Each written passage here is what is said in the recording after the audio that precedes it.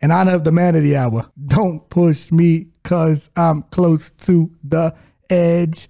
I'm trying not to lose my bets. Welcome to episode 49 of the Access to Combat podcast. I'm one half of your host, Jugo the Boss. Jugo got next. Joined by my co-host. As always, it's your boy, Ray Boogie, Rayo from the AO. What's going on, my brother? The usual, man, wearing this Mets gear, you know, because it's opening day tomorrow.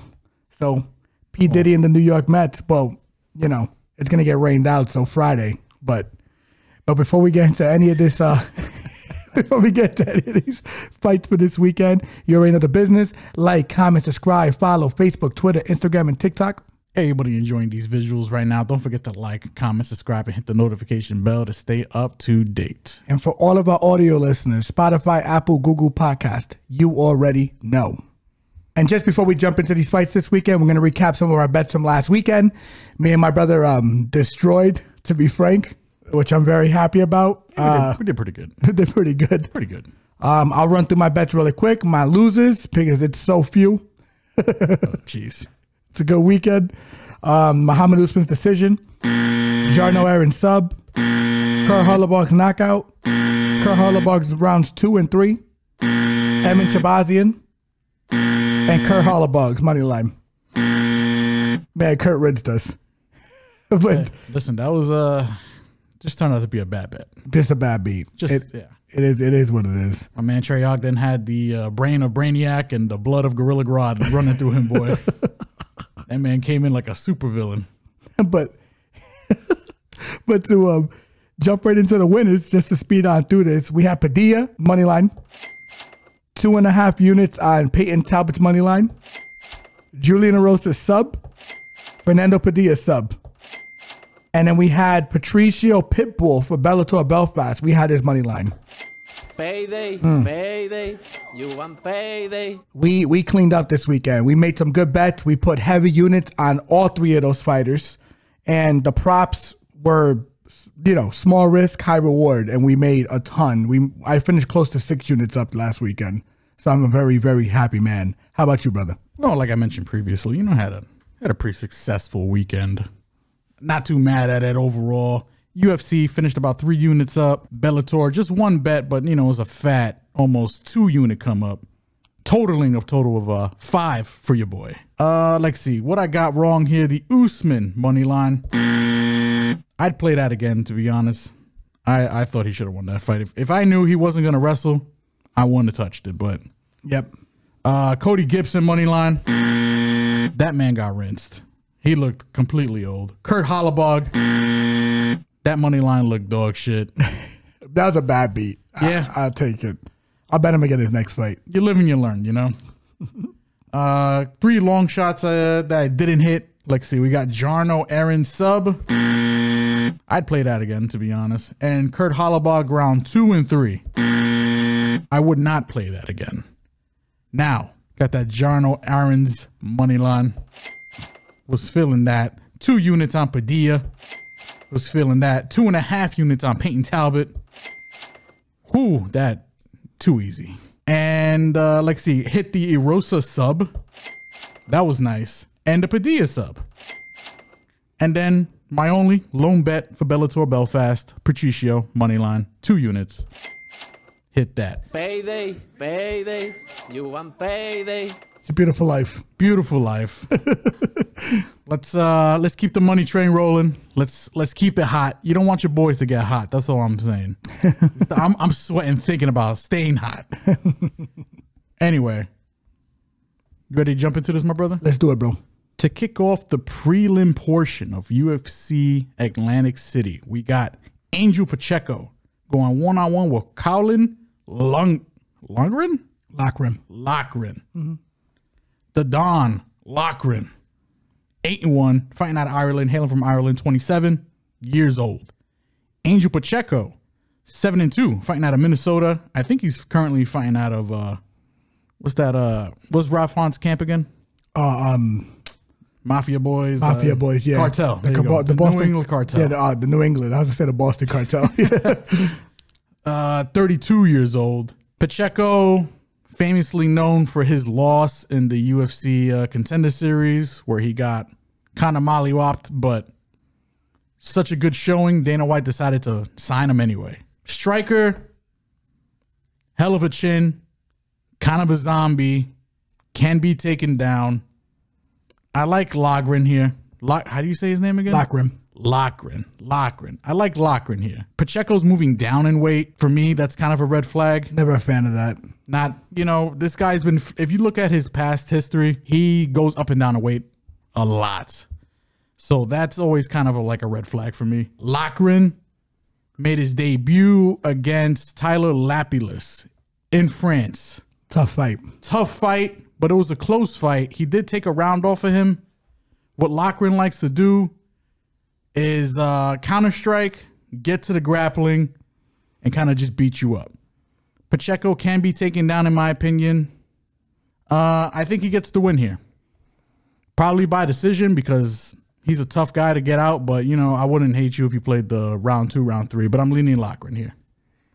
Yeah, I'm with you. And I'm with you because Pacheco is going to be 2 inches taller than this guy.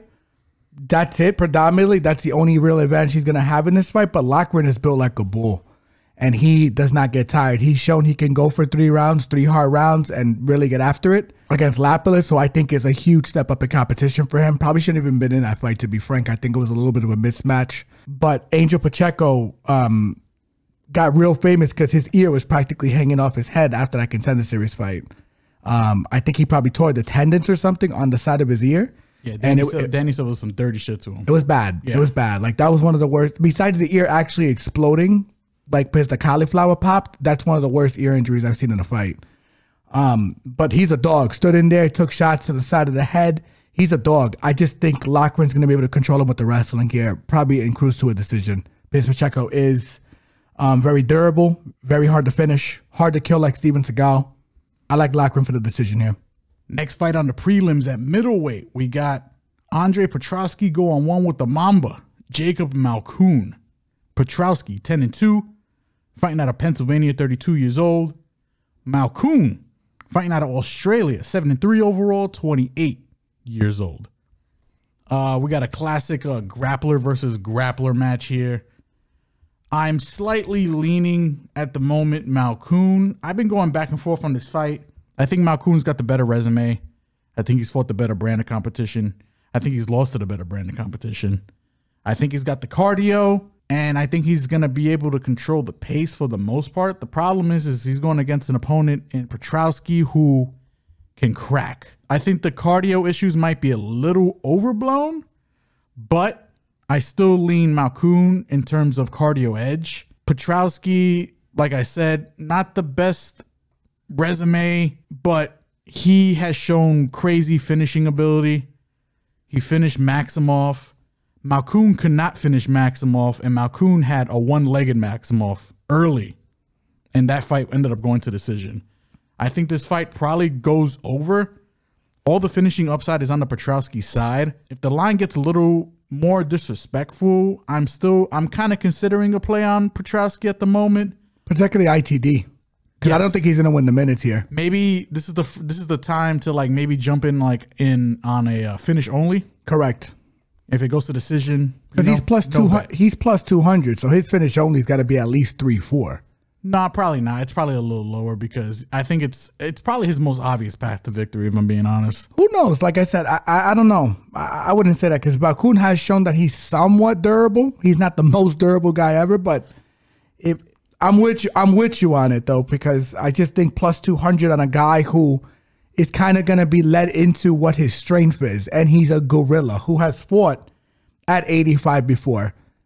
You know, Malkoun is not the biggest 85er. No, Petroski is going to be the bigger guy here. Correct, which is crazy because he's fought at 70.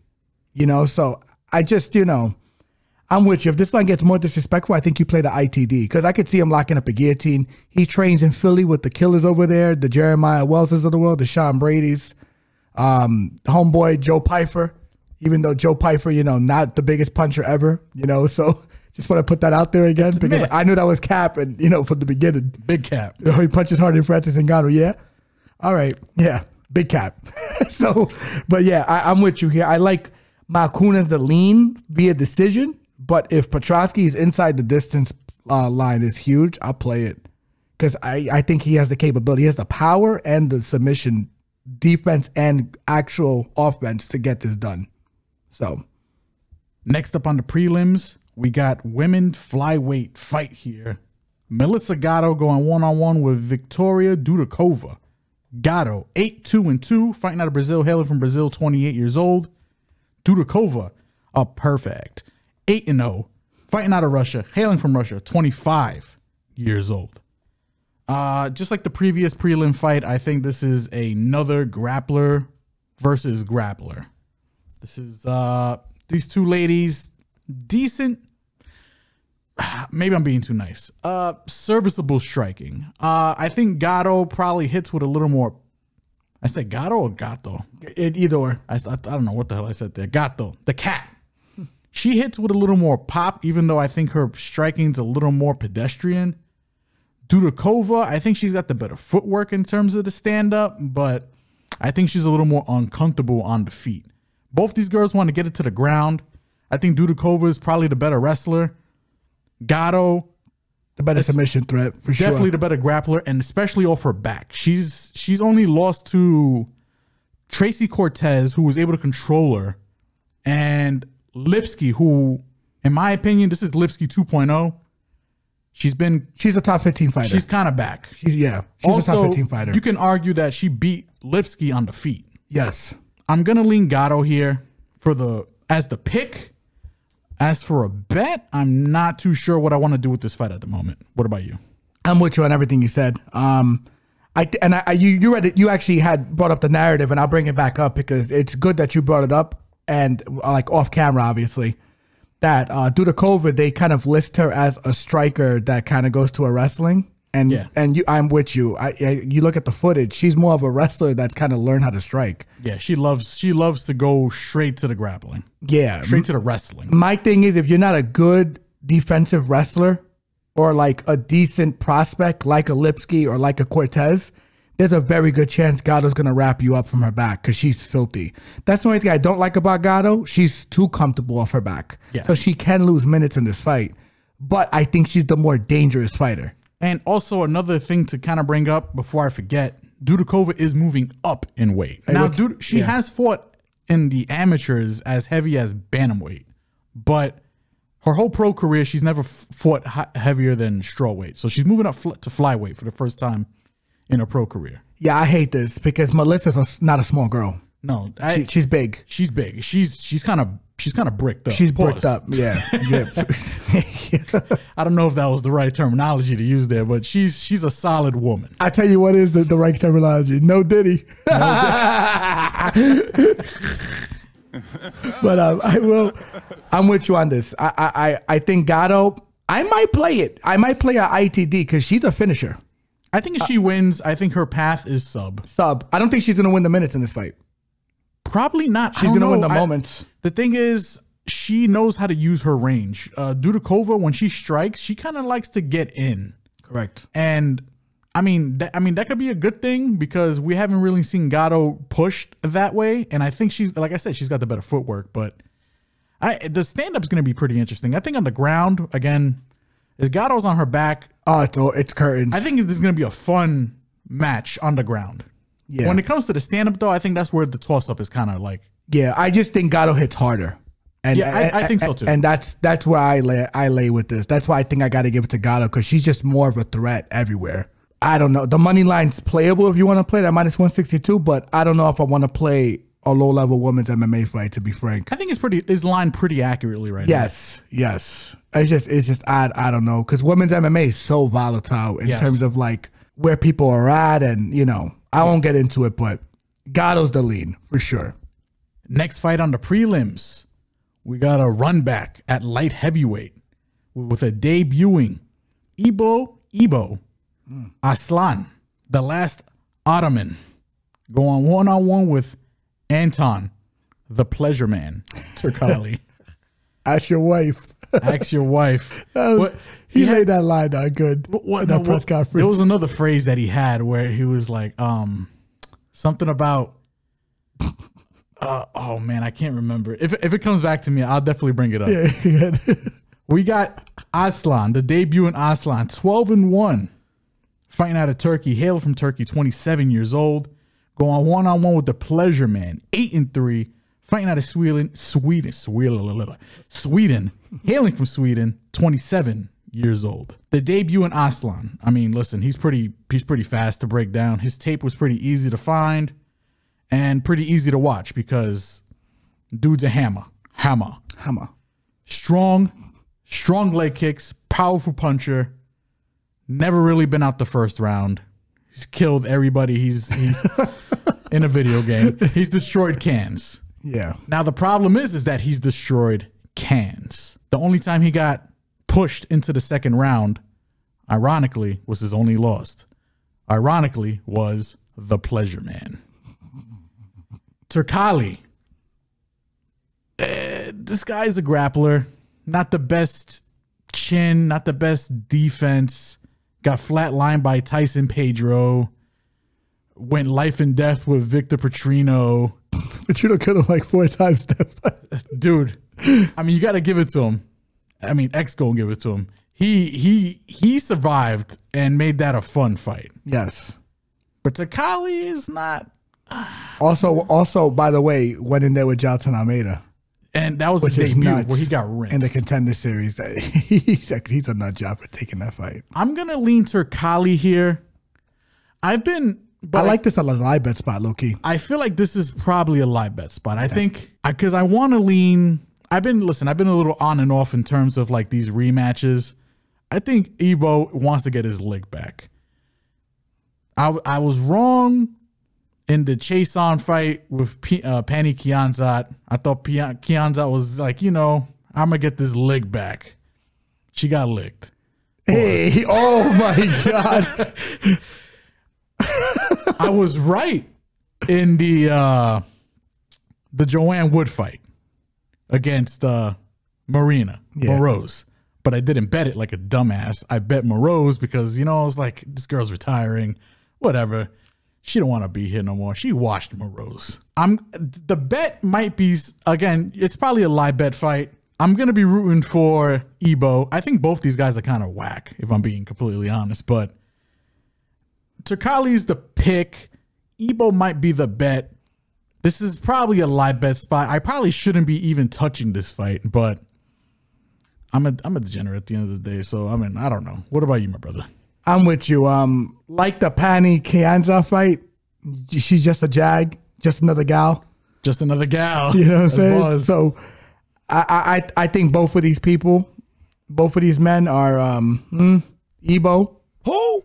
5 minutes of gas, by the way. That's it. Yeah. I mean, he hits hard, man, but I just would assume that he's gonna learn from his last fight and, hey, I know I gassed out against this dumbass last time. Let me maybe pace it, because he was working him that first round too. But once it got into the second round, my man was he needed a gas. He needed like a what do you call them? An oxygen tank. He needed whip that shit Greg Hardy was hitting on the asthma pump. You know what I'm saying? He needed it bad. He needed the pump for sure. He needed it bad like Usher and shit. You know what I'm saying? So his boss. I like Ebo early, Anton live bet. That's how I like this. I don't think any of these guys is worth your money. This is very low level, to be frank. This is like betting a low level women's MMA fight. I think when you got a debuting guy versus a guy who's not really good, and our philosophy on this podcast is don't fade bums with bumps. And I like the unders here. I mean, yeah, but they're probably juiced. We don't know yet. We'll find out later. Yeah. We're gonna find out later because I can't see him. So, but. Yeah, I like Ebo early, Anton late. That's how I'm playing this. If I had to pick a winner, I'm going to pick Ebo because it's a rematch, and I think he's going to learn. So, give me Ebo. Definitely no interest in betting this fight unless it's a live bet spot on Turkalj. So, next fight on the prelims, men's featherweight. We got the controller, Connor Matthews. Who? Going one-on-one with the great Dennis Buzukja. Or Buzukja. I'm not sure how to pronounce this. Buzukja sounds better. I'm going to call him Buzukja. Connor Matthews, fighting out of Fall River, Massachusetts. Boston boy, 31 years old, 7-1 overall, going one-on-one with the great Buzukja. Oh, that sounds paused. 11-4, fighting out of Staten Island, New York, 26 years old. Another low-level fight. Listen, I did tape on both these guys. And listen, I know I've stated on the podcast before, I like to fade these Longo Weidman guys. But watching tape on Connor Matthews, I can't fade this guy. I think Buzukja is probably better than him literally everywhere. And I know, much to my brother's chagrin, I'm probably going to be betting this fight. I think the line is close enough.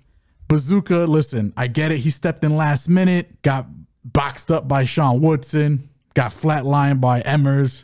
Those are two really good UFC caliber losses, if you're asking me. I agree. Connor Matthews, I just don't think he's a good striker. I don't think he hits hard enough. He's got a 1-2.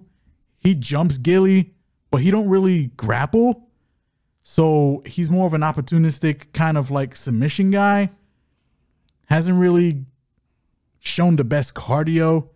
I just think Buzukja's just got the better grappling. I think he's just got the better cardio. I think he's the stronger puncher. He's got the better chin. I think Buzukja's going to win this fight. Don't know how, but the line is close enough where I'm going to get a little degenerate. I'm definitely going to bet this fight. I'm picking Buzukja for the win here, and I'm probably going to bet Buzukja. What about you, my brother? Well, there's a couple of things. Connor Matthews. They would have been packing them up. I think he's a pack-up machine, to be frank with you. He ain't Conor McGregor, and he ain't Matt Hughes. That's all I know, even though his name composes of both of those legends. Well, Matt Hughes. Oh, I guess Matthew. Okay, I see what you're saying. Yo, bars. I spit it out here, bro. Okay, I'm spitting. That's semi-bars. I'll give that one to you, though. But what I will say is I'm just not big on fading bums with bums. Like, I don't think Buzukja belongs in the UFC. Shout out to my Albanian homies, by the way, because he's Albanian. But he don't belong in the UFC. And Connor Matthews does have some pop on his shot. So could I see Buzukja getting knocked out in this fight? Sure, because he got packed up by Jamal Emmers, who does crack, but Jamal Emmers is not a big finisher on the UFC level. He's just not. So, I like Buzukja here, but, for me to put any money down this fight, Stupid. I'm not going to let you get the chance. My degenerate ass might figure out a way to bet this fight, despite saying, putting Tekashi 6'9" out right now and saying stupid, but I might be a little stupid bet this fight, but you want the honest truth? I don't think so. I think there's a lot of other better spots to place your money. I probably like violence in this fight. That I will say. Maybe. I don't know, because these guys have shown a propensity to be durable, but I'm not sure about Buzukja after his last fight. So it's, when I have this many variables, I tend to stay away. So I like the sure thing, like Miguel would say. So, oh my God. So give me Buzukja. Not too much interest in betting this fight. Next fight on the prelims, men's featherweight. Once again, we got Julio Arce going one-on-one with the Blaze. I didn't even know that was his nickname. Herbert Burns. Oh, brother, this guy stinks! I was waiting for you to hit something there. Hey. Pause. No Diddy. We got Julio Arce here, 18-6 overall, fighting out of Jersey, 34 years old. But Arce is Brazilian, right? I don't recall. I don't remember. Oh, no, Arce is American. We claim him. And he's fighting out of Jersey. So, I mean, hey, Atlantic City. I think he might be Rican, low-key. Can't confirm or deny that, but. Then we got Herbert Burns here, the Blaze, 11-4 overall, fighting out of Brazil. Hailing from Brazil, 36 years old. All right. I mean, this fight is pretty much binary, right? I mean, it's Burns early, super early. First round, maybe second round. If not, Julio takes over. And, Julio by whatever he wants, to be honest. Herbert Burns, super dangerous in the first round. Hits hard. Excellent jiu-jitsu. 100% live for a finish. I think from a betting perspective, if I see anything probably plus 400 on his side, I might put a quarter unit, if I'm being honest. Don't know yet, but I'm going to leave that one alone. Julio Arce should win this fight. Julio Arce, the better overall MMA fighter. Way better striking. He's just got to survive the first 5 minutes. He's got excellent takedown defense. Arce late. Burns early. Play his sub round one. Yeah. That's how you play him. Anything after round 1, live bet on Julio Arce. Super necessary. 100%. I think Julio is exactly what you said. Good takedown defense, way better striker, world's better striker than this guy on the feet. I think he was actually in what is it? Tiger Showman's in New York for a little while too. So this is what I'm saying. He has decent striking. Train with Lyman Good, train with Shane Burgos. I like Julio Arce here for obvious purposes, but I don't like this line. But I will say a live bet spot, especially if he's having a hard time with Herbert after the first round and Herbert is able to get him in some compromising positions. Even during the round, I think there's opportunity to probably bet him if he gets down to even anywhere close to minus 150. I'm playing him because I think he's going to rinse him. Like, it's just what it is. I think Herbert is a guy who doesn't enjoy fighting. Not to sound terrible, you know, he's not his brother. And it's okay. You know, like his jiu-jitsu is filthy. I don't know if he doesn't enjoy fighting. I just think he just doesn't enjoy being hit. He doesn't enjoy fighting. Yeah, it's just what it is. Like, you're going to get hit, bro. He gets super discouraged. He's live to finish anybody. His jiu-jitsu is filthy. Filthy. He's so quick on the, to get to your body, pause, get to your back, pause, take you down, pause, finish you. Hey. Bro, he's crazy. Yeah, he's filthy though. Like and he swings hard as hell and early too. Like, yeah, he wants to get out of there. He wants to be in and he wants to be out. Flatlined a guy we're gonna be talking about later, Nate the Train, with a knee. Flatlined him. I never seen Nate go to sleep like that. That was crazy. Yeah. But yeah, Burns is dangerous early, man. But again, after round 1, it's over. After that, I don't like to call guys quitters, but God, I mean, dude. Listen, they've been like, you're gonna listen to a whole bunch of other people. Maybe maybe go on Twitter. They're gonna be dogging this guy out, probably rightfully so. It's just tough to get behind Burns, and the laying any kind of decent money on him. Yeah, that's that. Listen, I don't like to shit on these guys. I'm just telling you what we see, what I see rather. You just agree. That's why I said we, but we. We French now. Yeah. I think I just think that he's you can tell when someone doesn't want to be in there. I tell you what, I can see this under. The under 1.5 is at plus 100. I think fight doesn't go is probably safer. Yeah, because Julio's not really the biggest finisher. I can see a world because both these guys have had about a 2-year layoff each. And both probably recovering from injuries and shit. I mean, I could see a fight where they're both taking their time in the first round. You're not wrong. Just trying to get their feet wet again. And then Herbert gets him in the second. And then Herbert could get him in the second. I think the first 2 rounds are live for Herbert, 100%. After that, first round and a half at least. First round and a half. Yeah. If he comes out hot like he usually does, yeah, Herbert's going to burn. He's like a candle boy. He burns quick. Yes. And Julio's definitely the side for both of us. Just not this line. Live bet, and then Herbert first round. Or under a round and a half and Herbert for the win. Whatever line that is. That's how I have interest in this fight. So that's all. Next fight on the prelims. Women's strawweight. We got Virna Jandiroba going one-on-one with Lupita Godinez. Great fight. Excellent fight. Jandiroba, 19-3 overall, fighting out of Brazil, hailing from Brazil, 35 years old, going against Lupita Godinez, 12-3 overall, hailing from Mexico, fighting out of Mexico, 30 years old. Excellent fight. Tough to pick. This is a big step up for, not a big, but definitely a sizable step up for Godinez. Hello? I thought my mic went out for a bit. No, you're good. Can you hear me? I can hear you. Can you hear me? I can hear Jimmy. Okay. You know what I'm saying? No, can you hear Jimmy? I can hear Jimmy. You listen to Jimmy. Can you hear Jimmy? I hear Jimmy. Well, here it is. I think Godinez is probably going to win this fight. I'm leaning Godinez, not with the most confidence, because I mean, maybe it's debut fight, whatever, this and that, but when she fought Jessica Penne, split decision loss, you can argue Godinez won. That's the fight that kind of sticks out to me when I'm looking at this Jandiroba fight, because that fight, Penne, even though she had little to no success taking Godinez down, I think Godinez is very, when it comes to her hips, super strong. You can't really take her down.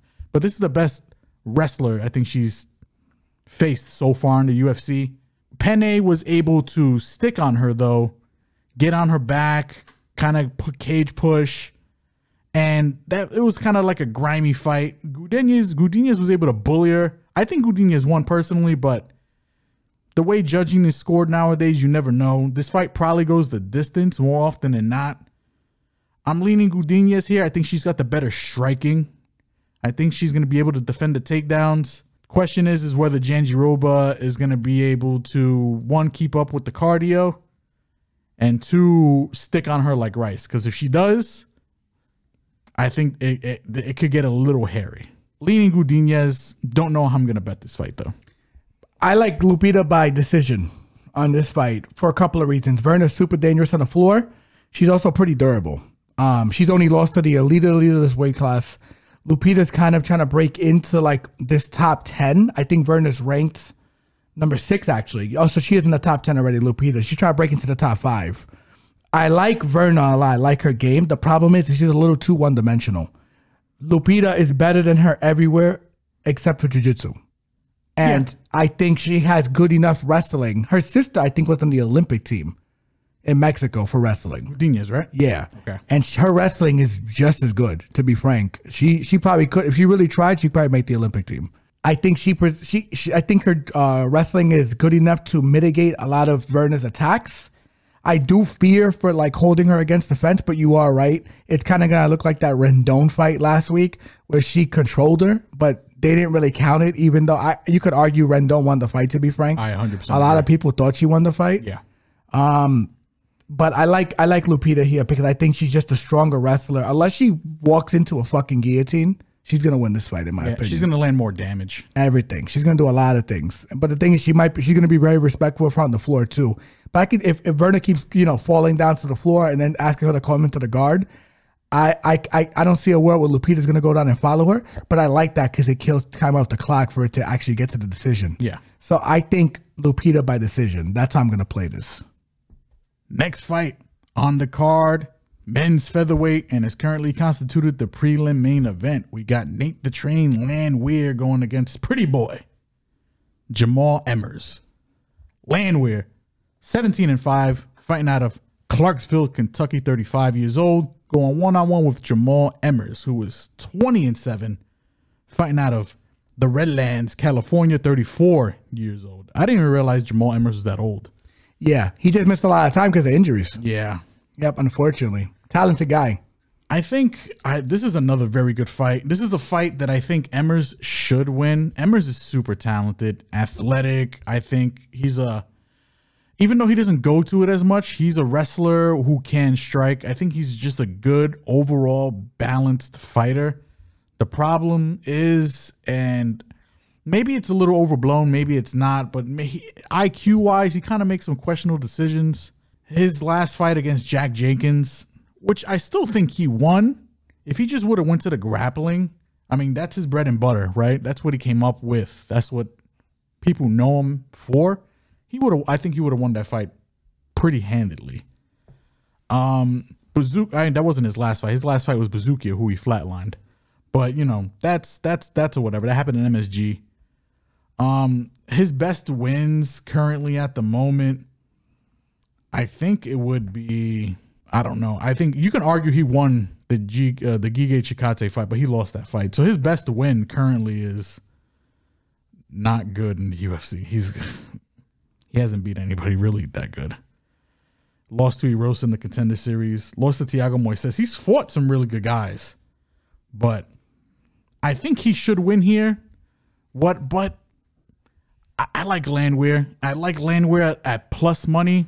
That's kind of the spot where you want to bet Landwehr. You don't want to bet him as a favorite. Landwehr is always live. He's a fucking dog. Pressure. I think on the ground, I don't think he's got bad wrestling, and I think he's probably got better jiu-jitsu. Yeah. And then when it comes to the hands, I think he's hittable, but I think he thumps. I don't think there's anywhere that Emmers is completely safe in this fight. So the way this fight needs to play out is Emmers needs to just fight a good, perfect fight. And relying on that for 15 plus minutes against Landwehr it's I don't want to say it's a tall task, but I mean, it's a guy who's going to pressure you and possibly make you make mistakes. You might be asking for a lot. I think correct. I think Emmers should win. I think he's the pick. I'm picking him to win. But in terms of bet, I am looking very hard at Landwehr. I might be betting Nate the Train here. He might be. No, that's not the dog one. Give me the dog. Here's a dog. Where's your wow? There we go. He might be a dog in this spot that I'm really looking at. But Emmers is the side. What about you? I'm with you on Emmers being the side, but Landwehr possibly being a very live dog in this fight. He is a fucking dog. This guy comes to fight. He comes to make you uncomfortable. And as you said, I think pressure makes diamonds. And this diamond that he's going to probably be building in this fight is going to be one that's a W over Jamal Emmers. The reason being is because Jamal does make questionable decisions. I don't think he's going to do well with a pressure fighter. Am I going to bet Landwehr? Nah, I won't go that far. It's something I'm looking at, and I agree with you. I'm not sure where I'm at with in terms of a betting standpoint. I just think that when you have a pressure fighter against a guy who makes questionable decisions, they're going to be put into positions with split seconds to make decisions, which will cause them to make more mistakes. With that said, Jamal, if he has a peak performance like he did against Buzukja and some of his other losses that were close, he can win this fight, because I thought he did beat Giga Chikadze, but that's a story for another day. But I like Jamal here. Don't know how I'm gonna bet this fight. UFC Atlantic City main card. We kicking it off with Chidi, Bang Bang, and Jukuani going 1-on-1 with Skeletor, Reese McKee. And Jukuani, 22-10, fighting out of Las Vegas, 35 years old, going 1-on-1 with McKee. Skeletor is 13-5-1, hailing from Ireland, fighting out of Ireland, 28 years old. Red flag for this fight immediately. Njukuwani is cutting back down to 170 pounds. He hasn't done that in 6 years. And the reason why he stopped doing that is literally, he said he was suffering permanent damage from cutting that much weight. I can see why he's doing it. And he's currently on a 3-fight losing streak. He needs to get a win here. I think Chidi's the side. This is a fight that I'm literally going to wait until weigh-ins. Because if he looks good and he makes the weight, because listen, 6 years ago he was in Bellator. Now he's here in the UFC. They got the Performance Center. He's got a nutritionist. He could probably safely make this cut. I don't know if this should be a permanent home for him, but we'll see after this first cut. I think if he makes the cut, fine. I think Njukuwani is 100% the side. I just think he's just a better fighter overall. I think he hits harder. He's the better striker.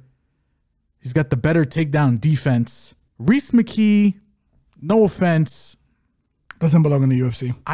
I mean, his attributes is that he's tough. Commentary just be blowing him about that. It's weird. He's probably got the cardio edge here, more than likely. And he might have the volume edge here in terms of just throwing strikes, but I don't think he hits that hard. But with Chidi cutting down this much weight, who knows how his chin is going to be affected. I think Chidi, again, until weigh-ins come in, I'm skeptical, but if everything clears, I think Chidi's the side here. I think Chidi gets McKee out of here. I don't rate McKee that high. I think Njukuwani is just a better fighter in my opinion. So that's the way I feel about this fight. But it's just tough to bet Njukuwani as the favorite with that much dilemma behind what's going on with him. I don't know. How do you feel? I'm with you. I think Njukuwani is the side, but the last time he made 170, he said that his vocal cords literally changed and that his organs were failing. I mean, very, very it's worrisome. It's very bothersome. Yeah. It's definitely something I'm going to wait for weigh-ins. But I tell you what, this guy was a minus 225 at one point. And I think that's because people thought that it was probably going to be at middleweight. Now people found out it's going to be at welterweight. And this line has been chopped down tremendously. But if you give me this guy at minus 135, which I see in some of these books right now, I'll play him. Because he's the bigger puncher. He does have he is a black belt. Reese McKee is decent off his back. I do like Chidi early, Reese late, but I just don't like McKee's game. I think he doesn't belong in the UFC. I think he's very hittable. He's as so hittable against a guy who can put his lights out. Yes. This is going to be the biggest puncher he's faced. Yes. Outside of Kamzat. And Kamzat don't hit like Chidi, in my opinion. And the one thing I'm not worried about going from weight to weight, at least, you know, going back from 185 down to 170, his power is going to carry. Correct. That power will carry. Everything else, I'm not too sure about, but I'm not doubting Chidi's power and his overall skill. I just think he's just the better overall fighter. Yeah, listen, don't be surprised if we tweet out, hey, live bet on McKee, because Chidi looks like shit. Like, you know, after the first round, 100%. You know, like that can definitely happen. Follow us on all social media platforms. I like Chidi. I like Chidi in this fight. He's the more talented guy. I don't know if he knocks him out because I don't know if McKee's been knocked out before, to be frank. I could double check that for you. I don't think he's hard to kill like Steven Seagal. 100%. Because I've seen him take some molly whoppers in there. And against Chimaev. He oh, yeah. Smoked. Ground and pound. And then who's the other guy? Tim Barnett. Yeah. I mean, you know, his mama knows him. Who? I like Chidi here. And that he might get a bet, depending on how he looks on the scale. Next fight on the main card. Again, there's a couple of featherweight fights here. At men's featherweight, we got Bill Senor Perfecto Algio going one-on-one with the monster, Kyle Nelson. Algio, 18-7 overall, fighting out of King of Prussia, Pennsylvania, 34 years old. Kyle Nelson, 15-5-1 overall, hailing from Canada, fighting out of Canada, 32 years old. This is a good fight. I think it probably should be lined a little closer, but I'm leaning Algio here. Kyle Nelson, I probably would have been leaning Algio probably heavier, but Kyle Nelson has kind of evolved this game. I know when he first came into the UFC, he was kind of like a little, what's the opposite of risk averse? I guess risky. Risky, yeah. He would go forward, just, you know, throw his hands, risk it. He didn't give a shit. He's turned that style into a more counterpuncher, slow down the fight, technical style, which has gotten him a couple of the wins recently. Algio, I just think better jiu-jitsu. He can be taken down here. He is very hittable. I think he's the better striker, though. He will throw the volume. I think the big difference between Nelson's more recent opponents and Algio here is that Algio's not really going to respect Nelson. Nelson is the harder hitter, though. I think this fight should be more closely lined than what it currently is. I think if the Nelson line gets crazy out of hand, I do not hate anybody for taking a little bit of a Kyle Nelson underdog bet here. But yeah, Kyle Nelson will Kyle Nelson, yeah. He's hard to bet against. Yeah, he is. He is. And it's because he's just tightened up his game, you know? I think he's better defensively on the feet. I think he's the better striker. Well, he's the harder striker. And I think he can get to the wrestling if he wanted to. But I think Algio is just a little more dynamic, better jiu-jitsu. Finishing upside is probably more on his side. Underrated wrestler. I think Algio's the side for me here, but in terms of a bet, I'm not too sure how I want to play this one. I think Algio by decision. I don't think Kyle Nelson's easy to knock out or sub, and Bill Algio is not the most prolific finisher. The one thing that sticks out about Algio and his losses, he typically loses to people that have one strong suit of the game. They're either a really good striker, a really good wrestler, typically wrestlers for him.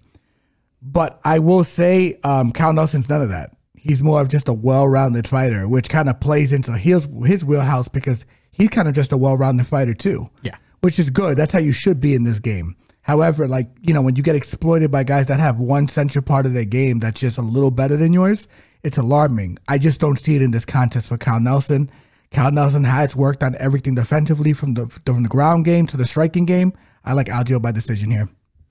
Next fight on the main card. At middleweight, we got Nursultan Ruziboyev. I'm not too sure. His nickname is Black. Hey, going against Sergikas, the Reaper, Dumas. Nursultan, his first name is easier to say than his last name, I think. 38 33-8-2 overall, fighting out of Uzbekistan, training out of Pennsylvania, though. 30 years old. Going one-on-one with Dumas, the Reaper, Cedriquis. 9-1 overall, fighting out of Pensacola, Florida. 28 years old. This fight, it looks like it's got Twitter divided currently, from what I can see. A lot of people riding super hard on the Dumas side currently. I could understand the logic. Nursultan has got over 40 fights, but a lot of them taxi drivers and construction workers and the guy who picked up your garbage the other day. Restaurant cooks and dishwashers and shit. He fought a dishwasher. I think he actually fought a dishwasher at one point. He might have fought a refrigerator. Home appliances are not safe they're not safe around Nursultan. That's all I'm saying. But we got Cedriquis here, who originally started as a street fighter. You know, along the Masvidal route we got here. But I think he's a very good kickboxer. Haven't seen it yet at the UFC level. He is super raw. He is kind of green.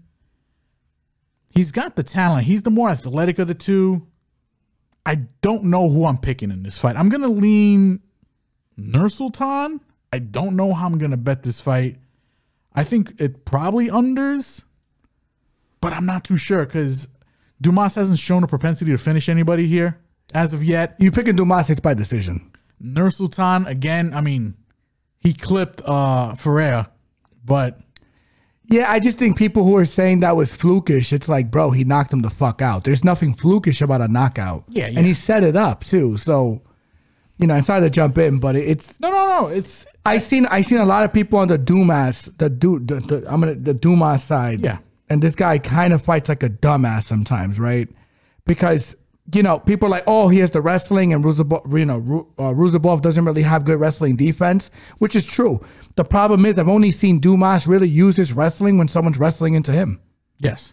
He doesn't. He's an opportunistic grappler. He's not a guy that shoots on you. He's not proactively wrestling. No. And if you're asking me who hits harder, it's Ruzabov. He throws his punches more straight down the pipe.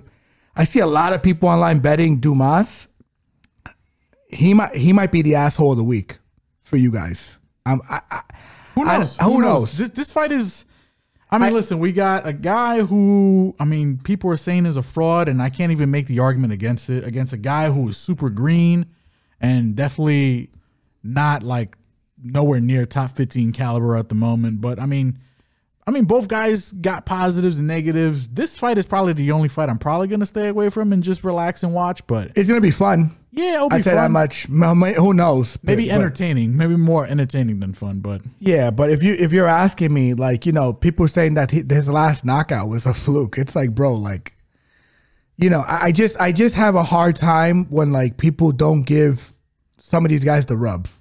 Like, you know, that's like me saying because Kamaru knocked out Masvidal was flukish.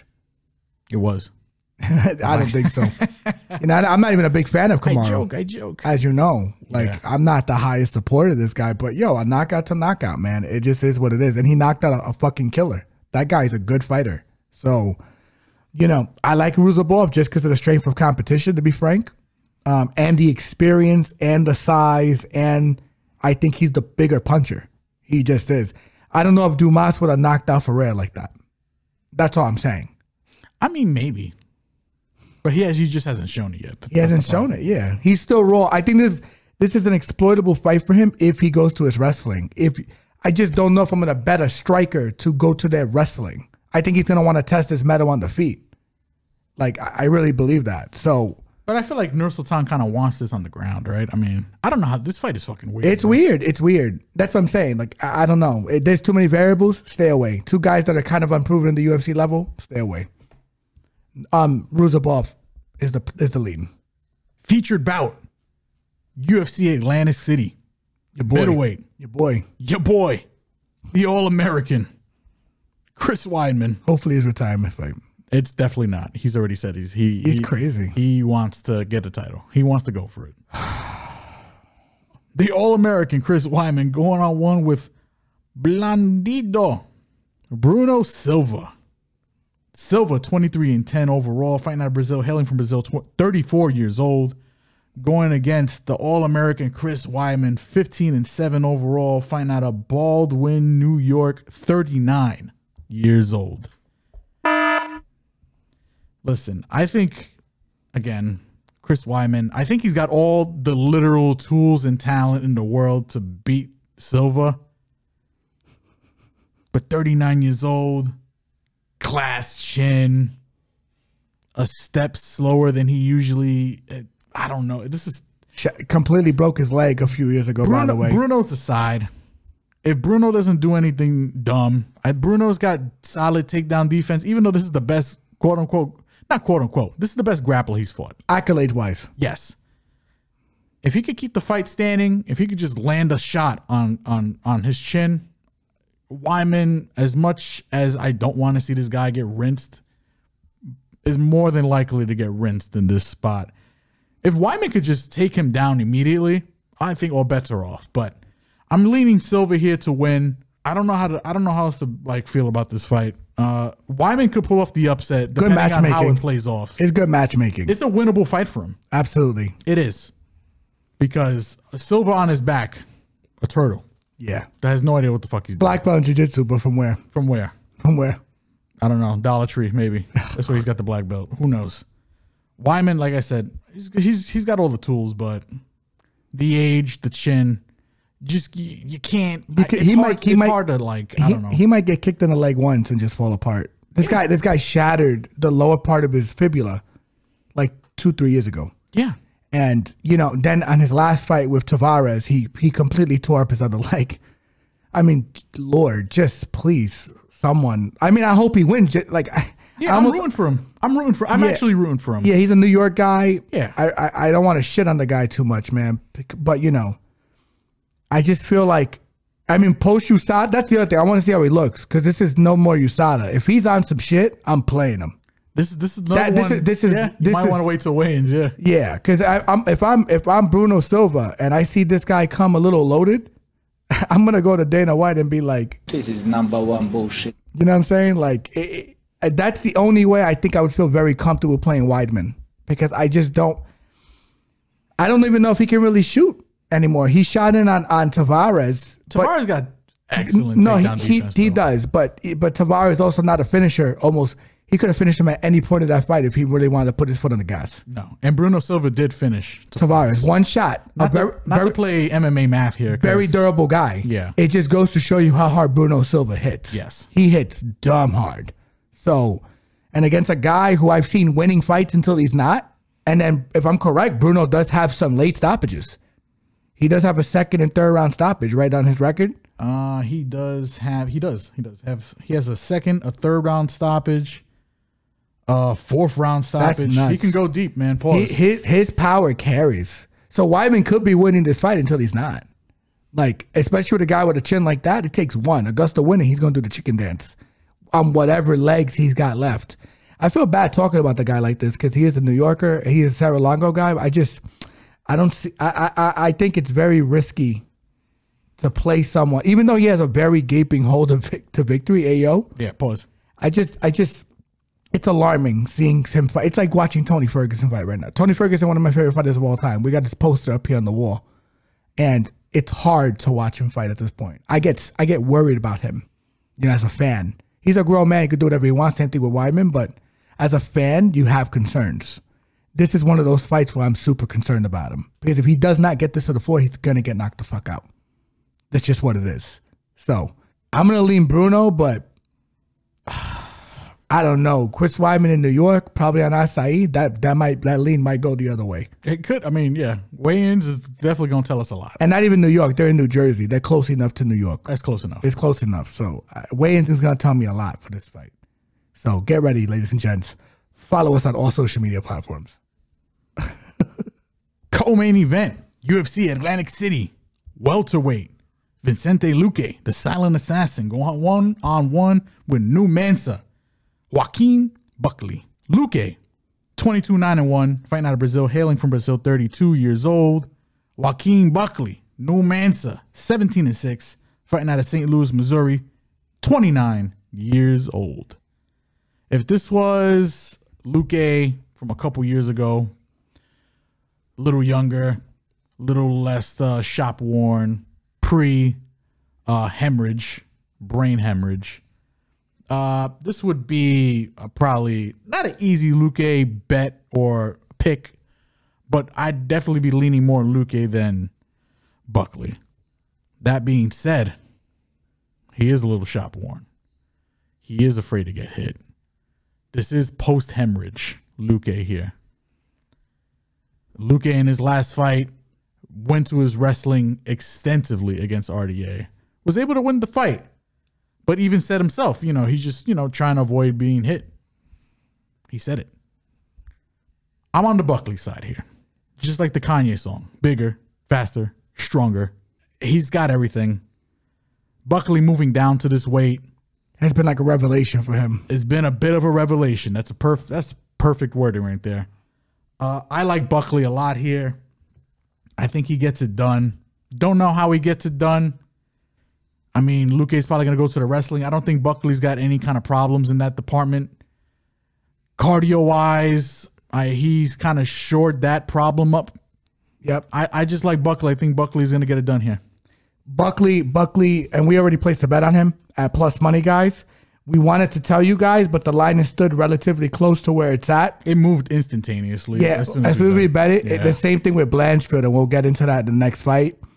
Spoiler alert. Spoiler alert. But we like Buckley here, and we like Buckley for a couple of reasons. Bigger, faster, more explosive, younger, less shop worn, making better fight decisions. Luque, older, more shop worn, didn't want to get hit by RDA, was afraid to get hit by RDA, wrestled him for most of the fight, and basically fought a much smaller guy. I think Buckley is going to be very hard to hold down. I think Buckley's going to have cardio for days, and especially in a 3-round fight. I think Buckley can get this fight to the floor whenever he wants. He just has to watch out for Vincente's head and arm series, and I think he will for a couple of reasons, because Belal Muhammad was able to exploit Vicente Luque with blast doubles, and that's all Joaquin Buckley really does. But Joaquin does not really work for singles. He runs right through you, and he is enough of a powerhouse to do so. I mean, yeah, the blueprint out there to neutralize Luque is out there. Just watch the Belal Muhammad fight. Correct. 100%. I mean, and that's something that Joaquin Phoenix is 100% capable of. Joaquin Phoenix, I love it. I say Joaquin Phoenix. That's amazing. Joaquin Buckley. The Joaquins, bro. Know what I'm saying? Yeah, trust in Joaquin. All of them. Trust in all the Joaquins. And what I will say is that Joaquin is he does a lot. He's improved so much. His shot selection's improved. His strike selection's improved. His IQ is improved. I just think this weight class has just been a different experience for him as opposed to middleweight. And he was taking down big middleweights. And his overall mindset. I mean, back in when he was at, 185, he was talking about that, he was eating like shit, not really taking it too serious. Now, like, he's just got a whole new mindset. He wants to compete. He wants to win. He wants to move up.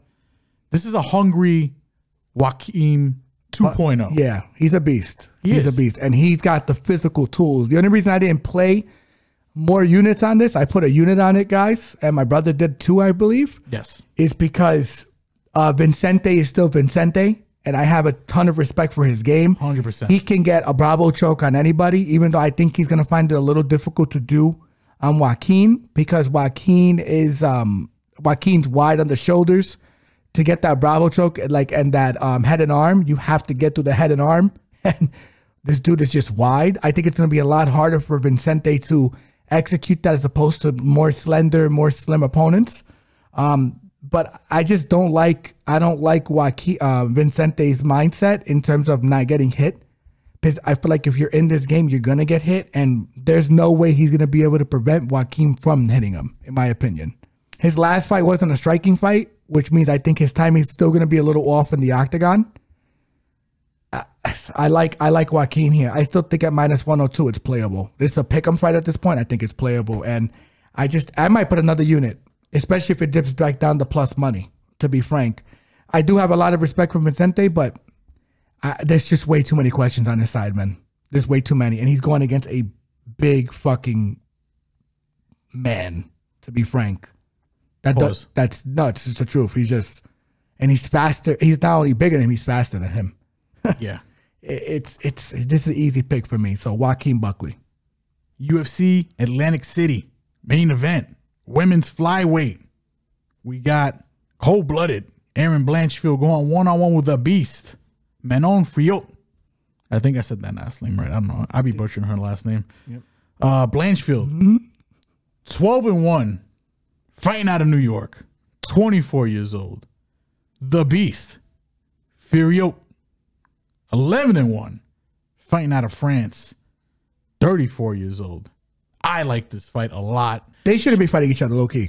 I feel like they shouldn't, but at the same time, Technically with Valentina and Grasso kind of tying up the division, it makes sense. somebody's one has got to go. Yeah, You know. they both won. They both got one loss. Listen, Manon, very good striker coming out of France. Excellent cardio, mixes it up well, great footwork, solid takedown defense. Erin Blanchfield, fucking dog. Probably one of the best grapplers in the division. Probably the best. I think she's got underrated power. I think she's got underrated footwork. I think Blanchfield is going to probably win this. This probably goes the distance, but I'm not too sure on that. I could see maybe if you want to sprinkle a little bit of the 3-4-5 on either side, to be honest. Manon, she's a bit of a sniper, and Erin can get hit. I mean, she's minus 10,000 to bleed from the nose because she bleeds every fight from the nose. Like my brother said earlier, if you were listening earlier, spoiler alert, already bet Blanchfield. That line got crazy out of hand immediately. That's another one I kind of wanted to tweet out, but it just got so out of hand. I was like, I can't put this shit out right now. Doctor Strange movie trailer. Things just got out of hand. I think, I'm with, we put 2.5 units on Blanchfield. Yes. Was it 2.5? Yeah, we put 2.5 to win 2. To win, yeah.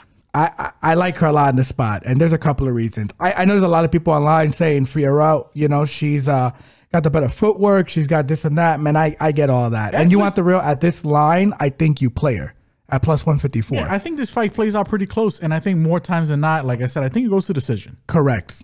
There's a couple of things I want to mention here. Manon, very good striker. She's going to be the better striker in this fight. Yep. The question is she going to be able to keep Blanchfield off of her? I do think there's going to be some resistance, to be frank. 100%. But what I will say is I seen this girl get taken down by a smaller Jennifer Maia, and Jennifer Maia was able to get in, I don't want to say at will. When she went to decide to grapple, she decided to grapple. Yeah. She didn't do it too often, but what she did, correct. She got in on her. And Jennifer took her down. Yeah. Now, she's not like Blanchfield. Jennifer Maia is not like a prolific shooter, but she's good with the inside trips. She's also good at getting to your back. Blanchfield's the same way. Manon's got to be able to peel her off with the cage and do a couple of things. I do think she's capable of this. I just don't like this fight for her at 5 rounds, because I do feel like if this fight does come to the wire, I'm going to lean with the girl who's got the finishing upside and the wrestling advantage.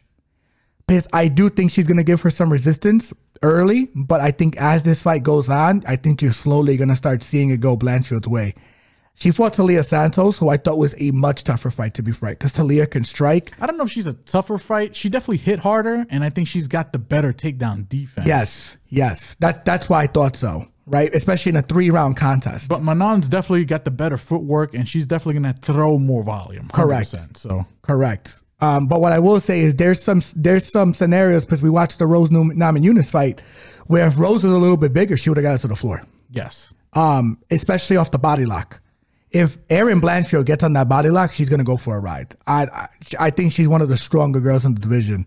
And I think this girl is, she's the future of this division. She may not win the championship immediately, but I think she's going to win this fight. I think this is a very exploitable fight for her. And I think it's exploitable for 2 reasons. And I think there's 2 reasons that people are overlooking Erin a little bit in this spot, especially at this line. I think her footwork is very underrated. She knows how to get out of the way and don't get me wrong, this is the best striker she's fought. 100%. I'm not even gonna take that away from her. But she has fought girls that can hurt her, like Jessica Andrade, who did crack her, and she was able to make adjustments and able to get to that body lock and take her down. She's also underrated with her fight IQ. And I seen a couple of people online saying that she was sucking air in the Talia Santos fight in the 3rd round. What fucking fight were you watching? She looked like she could go another 2 or 3 rounds. Talia was breathing hard. She was sucking air. She was happy that fight was over. Talia was cooked. She was cooked. If that fight would have went 4-5, I think... Yeah, it would have been a finish. Blanchfield would have finished her. Yeah. So, you know, I think Talia was a tougher fight for Blanchfield, in my opinion. This fight is only good for Manon because she doesn't have to worry about the striking. But I do think, like my brother said, that Erin's hands are like super underratedly heavy hand. She's super underratedly handed. Yes. Sorry, I don't know why that came out weird, guys. Just trying to spit some bars there. That's what happened. I think super shit like a calculus. I so, don't know what the No, that was, you know what I'm trying to say. Yeah, yep. No. I butchered the shit out of that. Yeah, too, I bail on that phrase all the time. I just bail, you know. So, but what I outside of that, I just think in situations like this with a 5-round fight, Blanchfield, where's she from? New York, brother. This is some East Coast cooking right here, brother. That's all I'm saying. You know, I understand Manon with the French market. She's also 34 years old too. 10-year age difference. The 10-year age difference too. We're also paying attention to. Especially, it would be more interesting if Blanchfield was like a not as experienced fighter. Yeah, not as good at what she does and implementing her game plan. Like Manon's 100% the more complete fighter, especially at her age. Erin Blanchfield still growing, still got stuff to improve on, still got stuff to display. We don't know. She might show something that we haven't seen here before. Yes. Maybe that's not something you should bet on necessarily, but even with the stuff that you have seen, I feel confident that she's probably the side here. And she's making, and I trust her to make more improvements between camp at this point. 100%. Because she's shown every fight she's leveled up. Yes. Every fight she's gotten better. Yeah, she got thrown around by what's homegirl's name that we like too. That she took her down. She wrestled her. I don't recall. Her first fight in the UFC, if I'm correct. Give me a second. Pull up her resume here.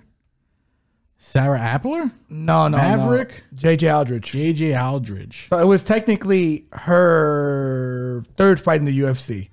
I just don't think she was expecting JJ to take her down.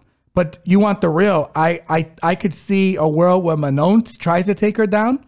But the thing is, Manon has typically gotten a lot of smaller opponents down to the floor.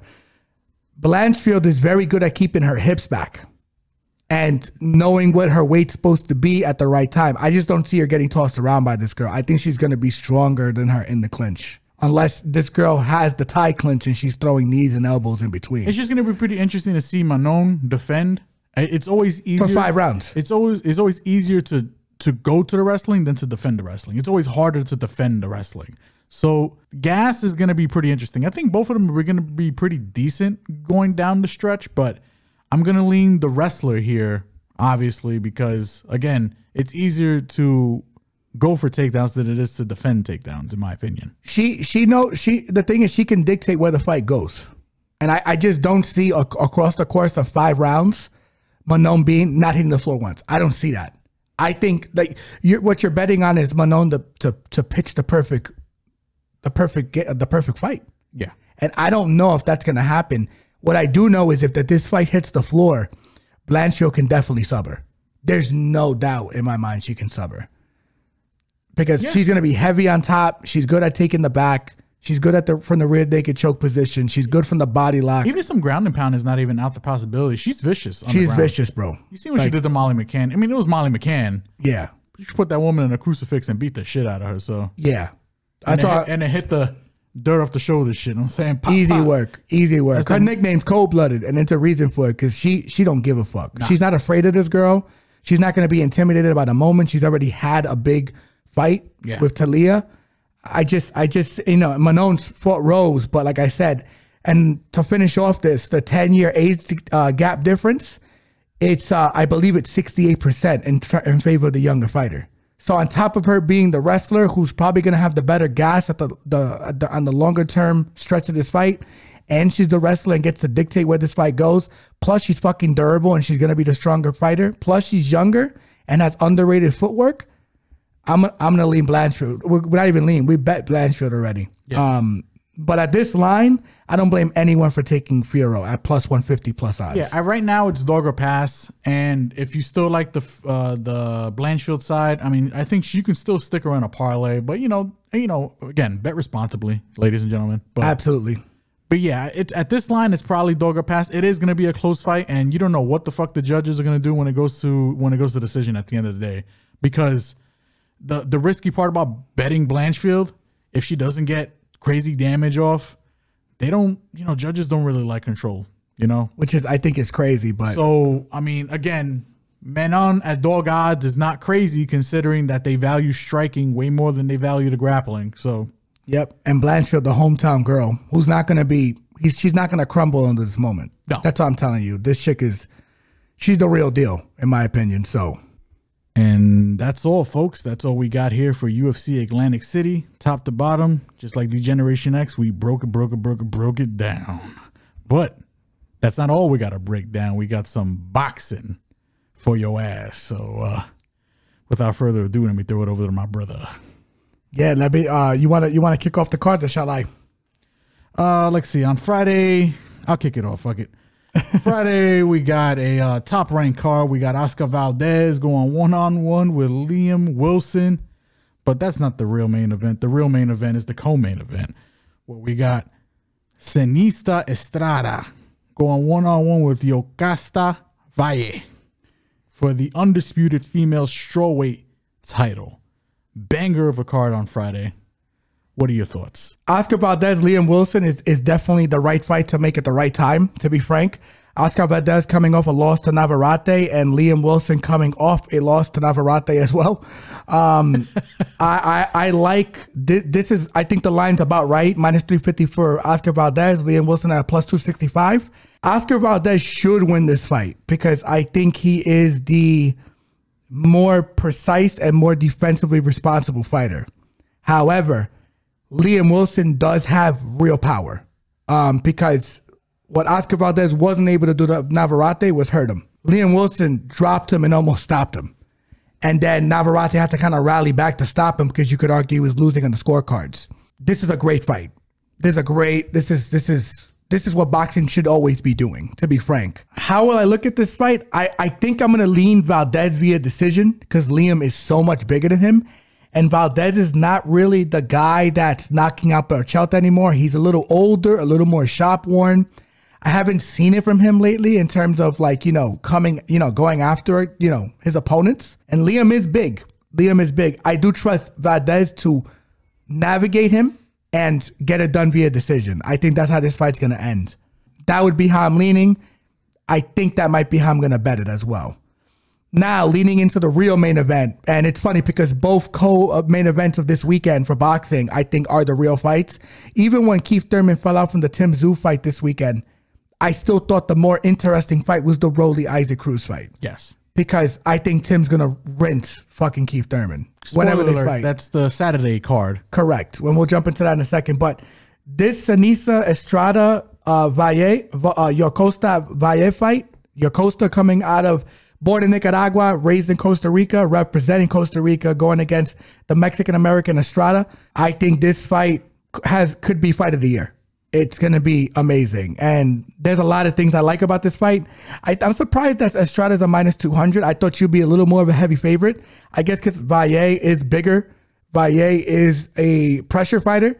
The only thing I don't like about Valle's game, Valle doesn't really go to the body as much as I would like her to. She kind of headhunts, swings wide.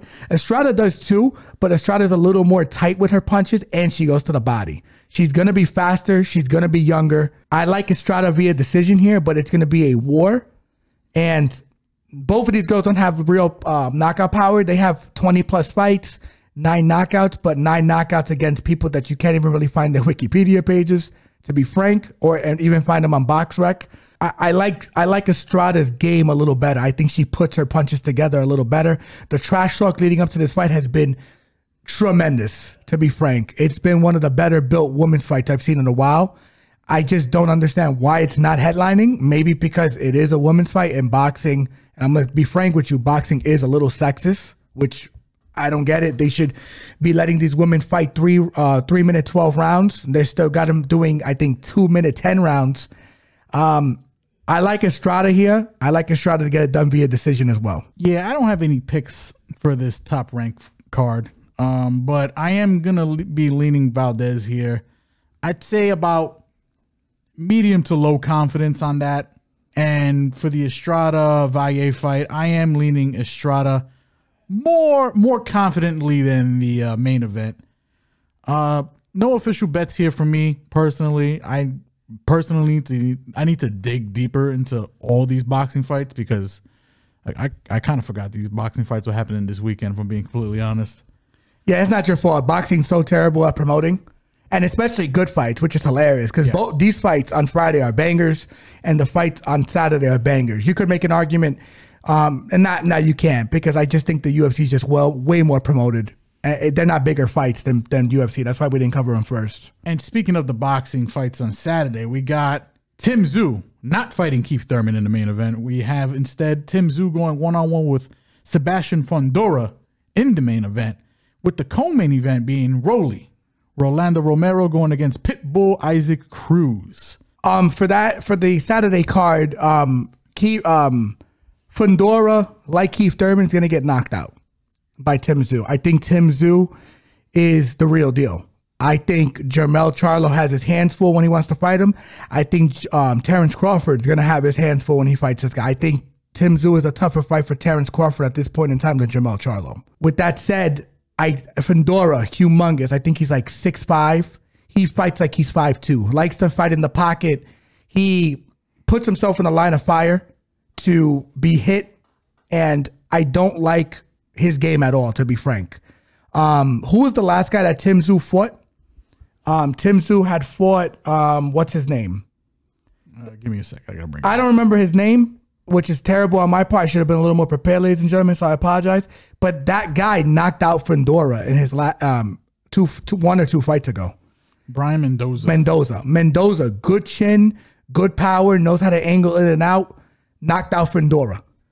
Tim Tszyu beat the brakes off of him in the later part of that fight. I don't want to do boxing math because styles do make fights, but Mendoza is not as hittable as Fundora. Fundora is just there to be hit. It's just what it is. And someone who hits like Tim Tszyu at the elite level, he's going to find this chin at some point in this fight and put him out. Now, the line I think is like at -240 or some crazy shit. You either parlay that, in my opinion, or we're going to try and figure out for you before this weekend starts where the more or less he might knock him out. I think it's going to be in the middle rounds because Tim Tszyu is kind of a builder. The thing is, Fundora is so hittable, he might knock him out in the first round. Yeah. It's ridiculous. Now, for the co-main event, which I also think should probably headline this card, to be frank. Rolly and Isaac Cruz. Rolly, all the talent in the world, as you said, hits very hard. Tank Davis said he is the hardest hitter that he's fought.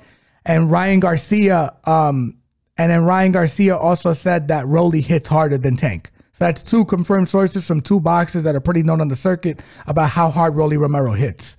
If you've ever seen Rolly Romero spar Ryan Garcia, he put mitts on him too, low key.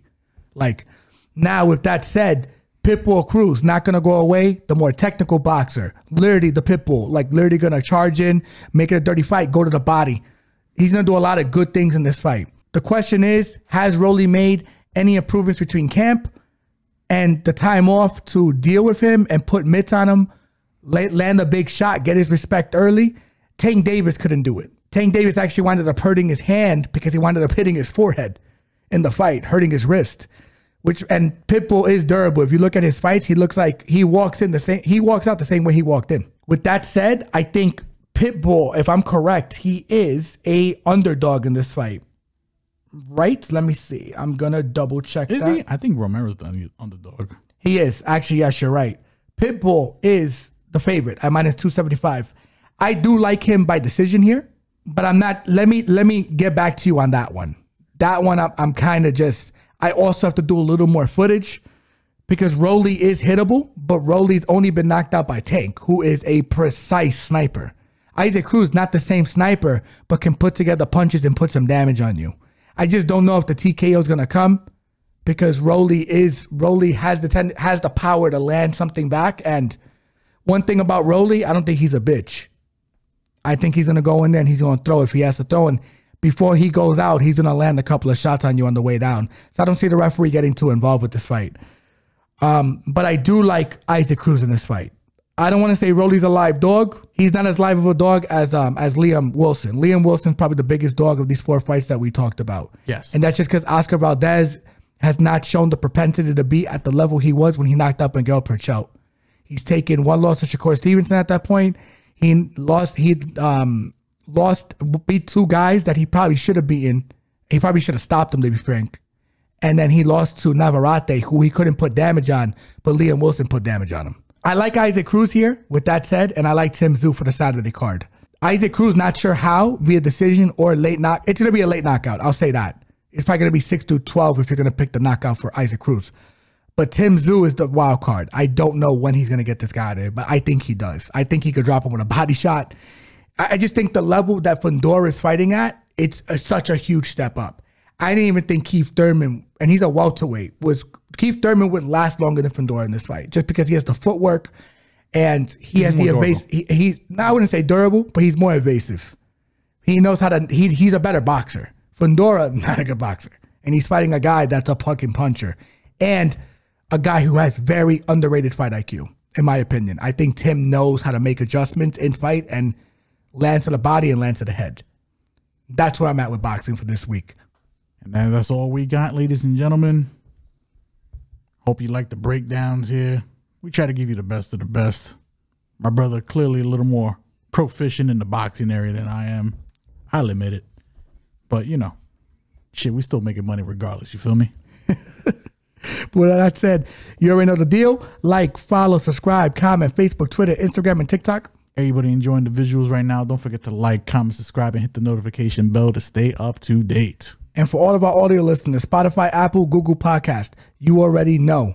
You guys already know what it is. We love you guys. Thank you for all the views. Thank you for all the love. Every subscription, every comment, every like helps. Love you guys. See you guys next week for episode 50. Take it easy. Enjoy the fights this weekend. Love you. Let's make this money.